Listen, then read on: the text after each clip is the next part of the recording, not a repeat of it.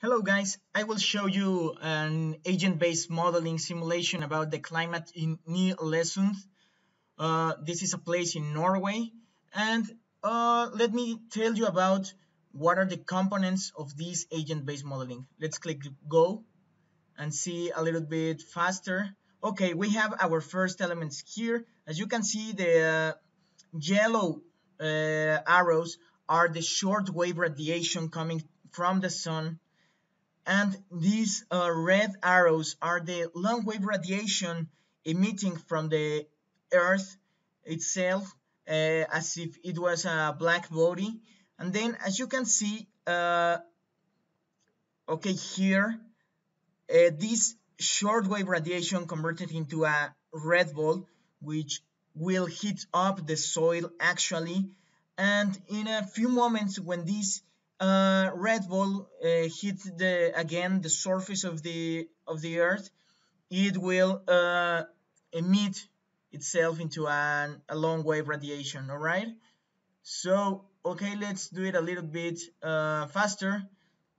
Okay, as we have here in this excess is the insolation. This is calculated by the latitude of the place in Ny-Ålesund, the longitude, and well, it depends on the ticks, which every tick may be an hour of time elapsed. So well, as you can see a little bit here, we have daily cycles. This is diurnal cycles, which actually every time are getting a little bit higher, more insolation, because, well, as you may notice, it will have also a seasonal cycle. And well, in this right side, there is the soil temperature. It will increase at the same rate of the heat balls, and also here the air temperature, which right now is around -10 Celsius. So okay, maybe you have noticed here, let me increase the snow frequency.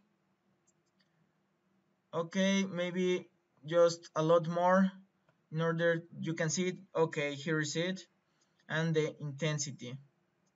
Okay, this means that we'll snow more frequently and with more intensity. It will be more meters of snow depth. And then, as you can see here, in order to disappear a snow block, it must be, we need a red. This is a long wave radiation. And what also the snow patches does is to reflect the short wave radiation. Okay, so well, as you can see, some of this short wave radiation is reflected by the snow.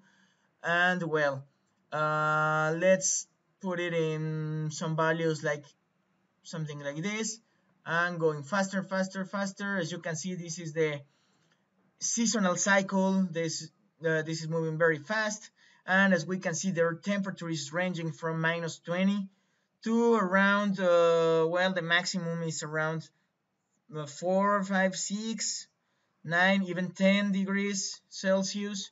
And well, this is a simple way to model the Earth surface temperature using snow, using radiation, and some other things.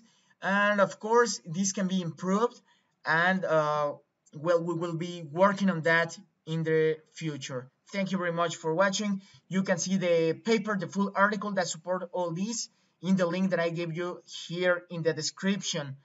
Thank you, like and subscribe. Goodbye.